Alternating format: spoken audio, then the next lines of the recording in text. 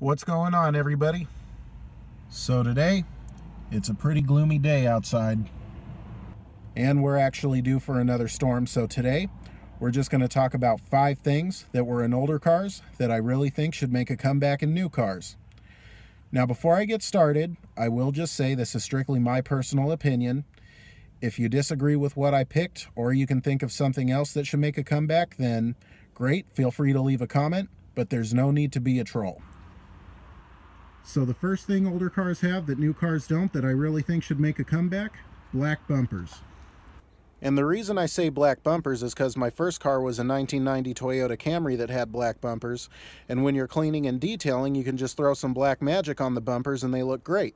So, less maintenance. Also with black bumpers, if you get any scratches or any scuffs, they clean up easier. Here is a 92 Honda Civic with color-keyed bumpers.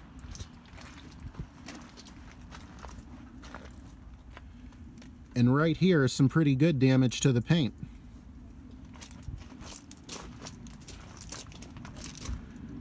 The only way to really fix that is to remove the whole bumper and repaint the whole thing. With black bumpers, if the scratches or scuffs are bad enough, you can just sand them down, throw some black magic over them, and after that, you never know. Sometimes simple is better. The next thing older cars have that new cars don't that I really think should make a comeback, fold-away headlights. I personally just think that was pretty cool looking. Turn the lights on, the headlights pop out. Turn the lights off, headlights hide away. The next thing that I really think should make more of a comeback, wood dash. Now yes, I am aware there are still cars that either offer or come with wood dash.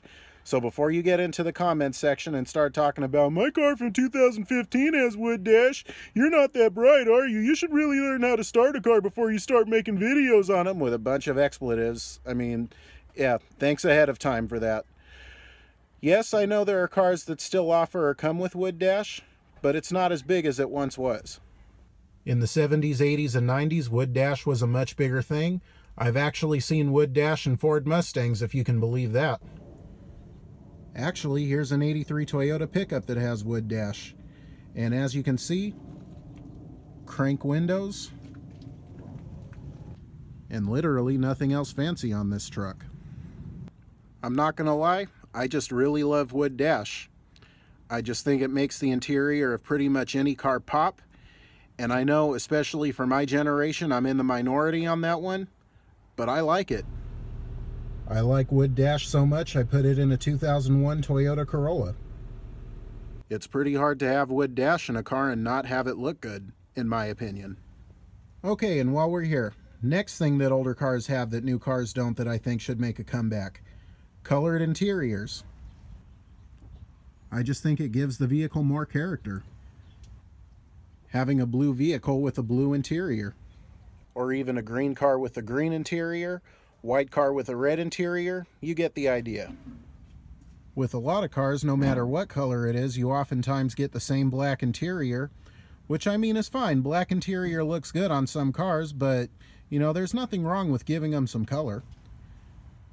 And then the last and final thing that old cars have that new cars don't that I really think should make a comeback, glass headlights. I know I've covered this in another video, and I'll go ahead and leave the link to that video in the description, but I say glass headlights for one main reason.